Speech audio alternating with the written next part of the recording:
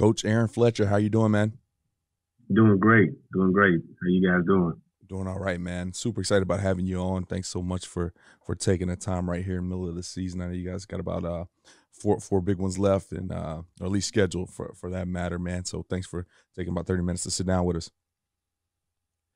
But before we get going, Coach, I just wanted to ask the question that we've been asking a lot of our coaches here recently is what was that moment in your life that you knew you wanted to be a football coach, and what was it about this great profession that we're in that attracted you to it? I think the moment for me happened probably like my senior year of high school. Um, a man that I deeply admired was one of my high school football coaches, who also was my high school track coach, Ray Jackson Sr. That was there at Austin LBJ High School.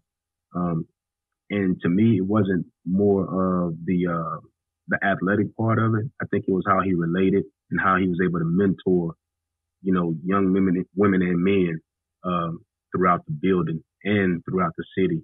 That was the thing that actually kind of sparked that interest, because I said I wanted to be happy like him.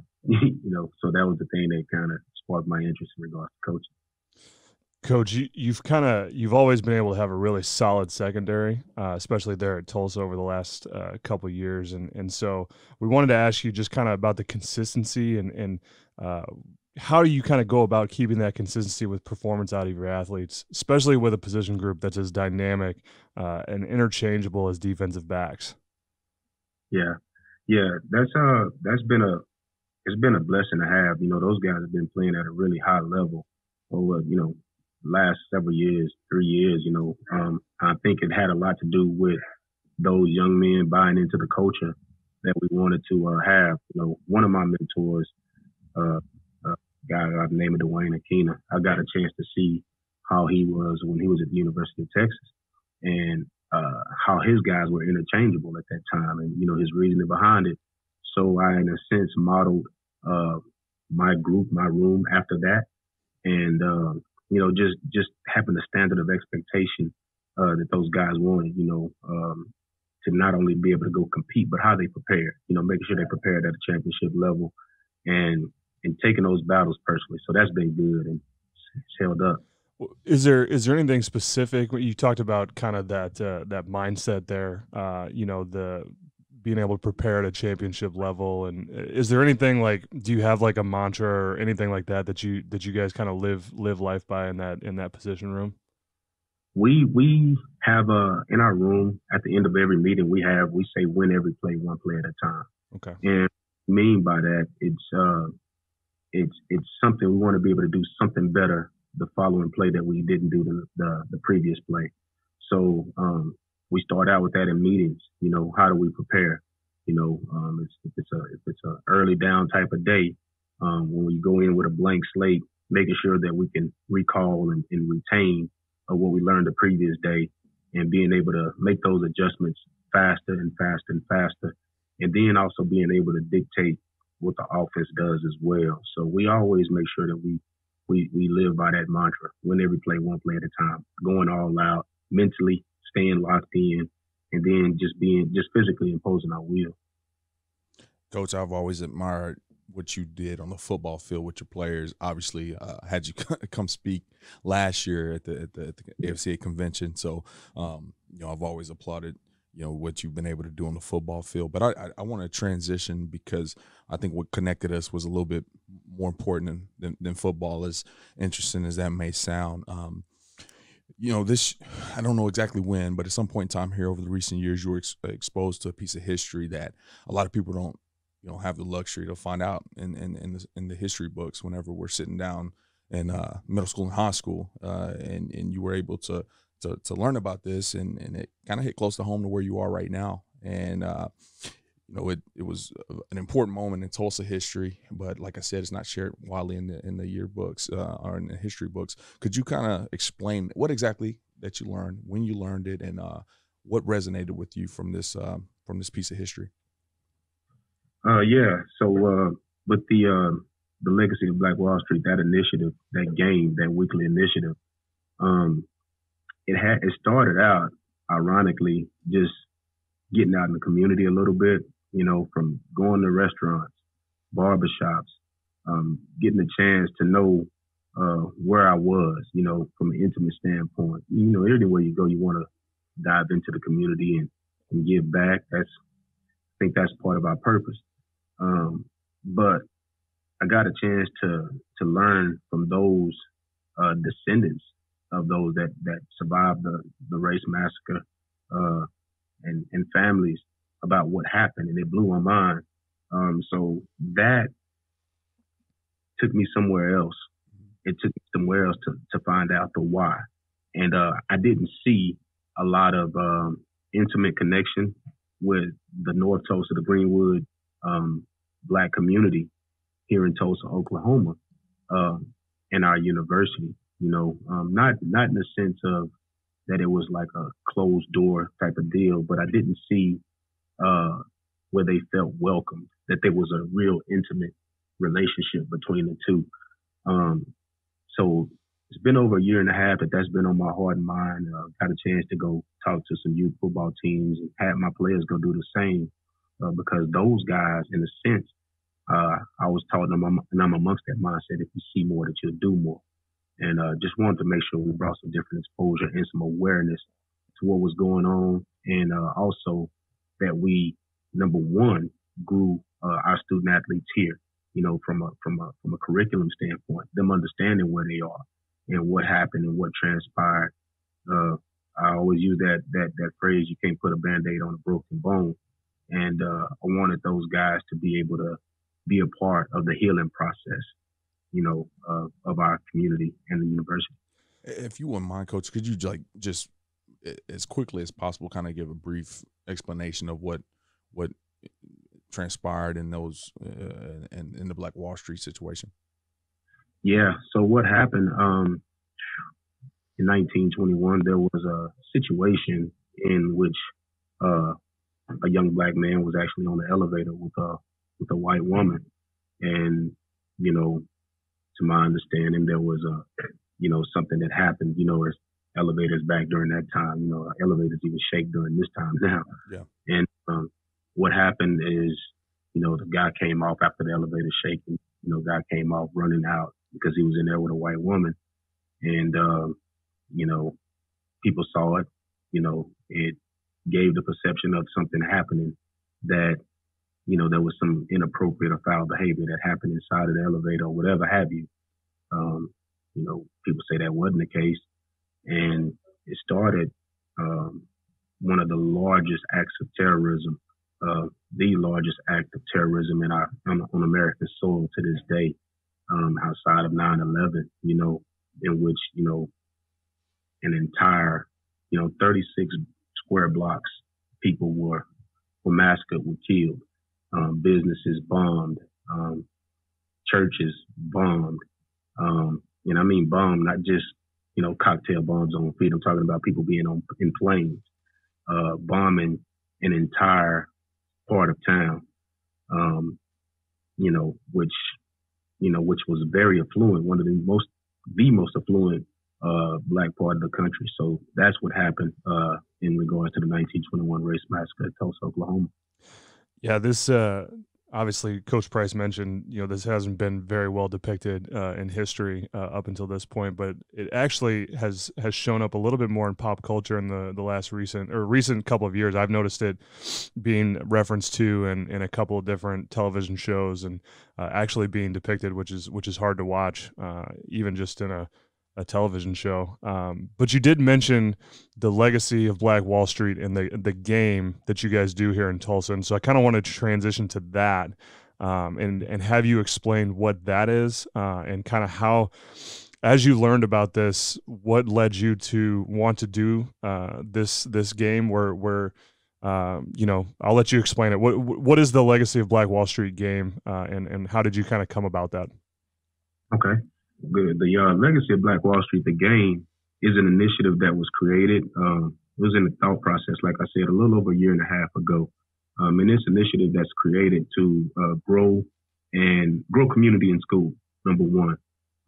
In growing community in school, there's a piece of awareness that you have to bring about. And we're at a time and place right now where it's more acceptable to have the conversation. So not only did you want to have those conversations, but, you know, in light of that, you wanted to make sure that you had some sort of solution to the conversation that you had. You don't just want to talk to be talking, you know. So what we decided to do was have a week's worth of initiatives that, you know, stood from community service, civic engagement, some educational pieces and forums, also making sure that we brought and honored not only those legacies that were destroyed, those businesses that were destroyed, but we wanted to honor those legacies of those Black businesses, those educators, because those guys were very innovative and creative in regards to not only the state of Oklahoma, but our country as a whole. You know, our country as a whole, there were veterans from the military there as well. So we wanted to honor them because, as you can see, like some of those bodies weren't even, they're just now starting to dig and they're making these assumptions that there are a lot of them being exhumed right now. So we wanted to honor them. We wanted to also honor those prominent alums that have also helped to grow our university. There's a lady by the name of Dr. Cecilia Palmer, who was the first Black faculty member at the University of Tulsa and Oklahoma State University. So being able to honor her, there are 6 guys that broke the color barrier here at the University of Tulsa in regards to sports. I've actually talked to 3 of them and the widow of one of the others, making sure that we talk about them. I got a chance to hear their stories. Drew Pearsons, Lovey Smith. There's so many guys that have helped to carve their niche in this university and the community that we don't speak of. You know what I mean? So I wanted to make sure that we combine that, we honored them, and we didn't deviate from who it is and what they were. You know, it's showing and bringing awareness to how important the Black people in Tulsa were in regards to their business savvy, their acumen in regards to education as well, and those that actually attended the university, and combine that to inspire and grow our young students here now and those young people that are in the North Tulsa and Greenwood community currently. Coach, you mentioned that some of your players have taken the initiative to get out and speak about this to you teams in the community. You've been very active. Could you just quickly talk about the support that you've had from your coaching staff as well as your players that's helped move this initiative to where it is now? Yeah, we actually, and it's been really great to have the support of our number one, our administration. Dr. Derek Gregg, who was actually a part of the university, went on to be a senior VP with the NCAA and his diversity department as well. He was really supportive. Rick Dixon, who is our interim athletic director right now, and Coach Philip Montgomery. They've been really supportive. So we've had that support in regards to administration. And then our student athletes, they've been very active. There's a brother, Chris Paul, that we have on our team, who's a part of the American Athletic Conference's Diversity, Equity, and Inclusion Committee. Caleb Evans, Devin Lamp. We have a lot of people that have actually gotten out and have partnered, you know, and wanted to make sure, a lot of teams on campus actually too, to go visit the Greenwood area, making sure that we're doing some shadowing and mentoring programs as well. So they've been really good about getting out, bringing awareness to what's happened, and talking about the desire to have curriculum here geared towards that to help grow our community and school relationship. I want to make sure that our listeners understand kind of how big this thing has gotten in terms of the attention, and you've gotten a lot of national media attention, especially, you know, this year leading into the game, from channels like ESPN, CNN, Tulsa World, many more. Explain to us the feeling that you've kind of started this thing from scratch, and now, you know, you've gotten to a point where you're getting articles in ESPN written about you. You know, you're getting interviewed by, you know, on CNN, stuff like that. Like, what? Explain like the feeling that, you know, that to bring it to this point. Yeah, just hearing you say that right now is giving me.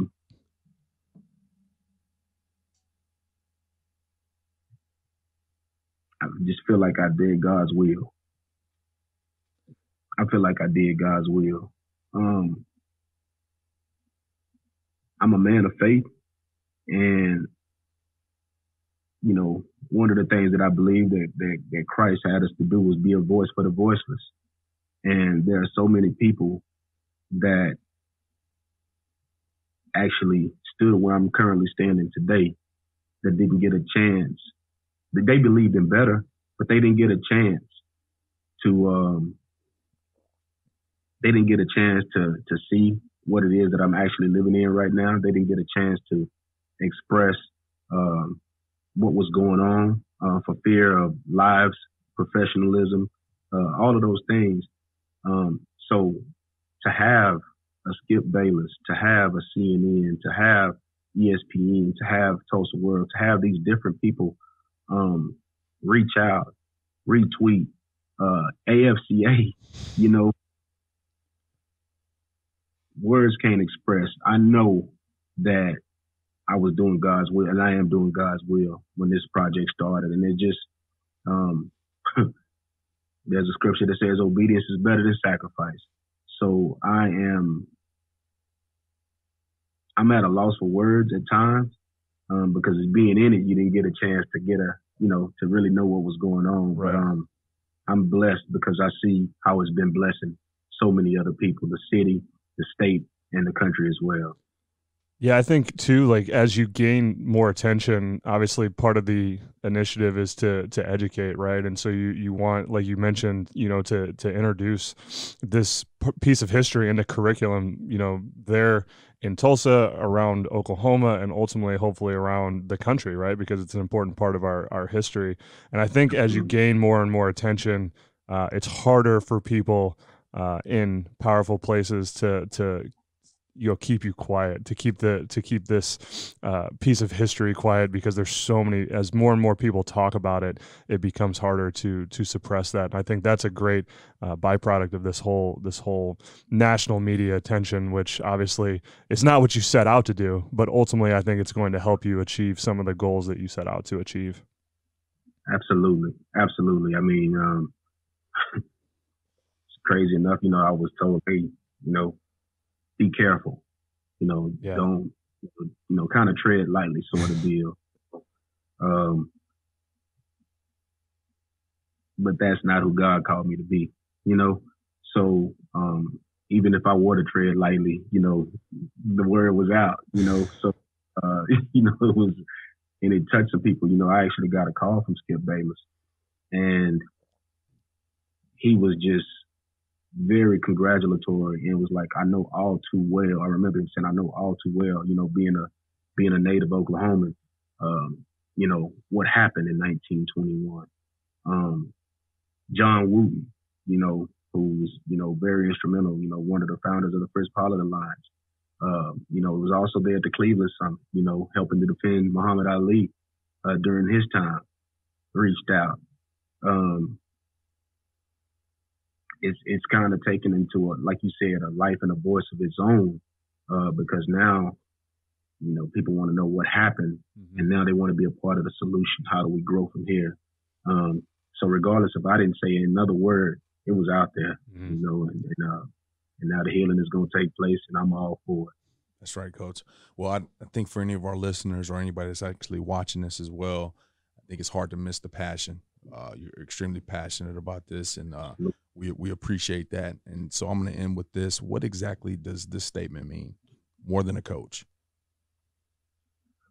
More than a coach. More than a coach. And as simple a statement as that is powerful in itself.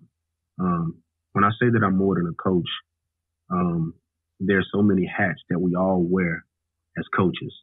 I started out as a middle school coach, and I've been blessed to become a Division I football coach now. So when I say more than a coach, I've had to play the role of father. I've had to play the role of brother. I've had to play the role of counselor. I've had to play the role of advocate, activist. So I'm not relegated to just coaching ball. I'm not that guy. I think we have a spiritual obligation as well to be able to pour into young people, men and women alike, to enhance them, their awareness, and grow their confidence in advocacy as well, because that's what we do as coaches. That's what we do. We grow the confidence of those young people that we're around on a regular to become better, to become more than, whatever more than is, whatever more than is, more than a professor, more than a teacher, more than a doctor, more than a lawyer. I just so happen to be in the coaching profession. So I'm more than that. So that's what that means. That's who we are. That's what we do. And that's our calling. It's never a job. It's a calling. Coach, like Coach Price said, anybody watching this, listening to this, they can see, they can hear the passion, and we appreciate you putting that out there. And I think we need more coaches in the profession like that. And we appreciate you taking the time to talk with us today. Before we let you go, though, I want to give you one opportunity here to share social media handles, places that guys can follow your journey, follow about the legacy of Black Wall Street, get involved if they want to. What's the best way for guys to do that? Absolutely. You can follow me. You can always reach me on my social media. I'm very active on my Twitter platform. It's at the Coach Fletch, the Coach FLETCH, and then my Instagram is just Coach Fletch as well. So guys will be able to reach me on there, follow me on that, and I continue to educate and bring awareness. And I love interacting as well to help grow other people as well. Inspire. So my life's purpose. Yeah, we'll link all that stuff down in the show notes too, make it easy for everyone to get there. But like we said, Coach, thanks so much for taking the time. Thanks for what you do, Coach. Thank you guys so much for having me, and I hope it's been a blessing. Thank you so much. Absolutely. Right.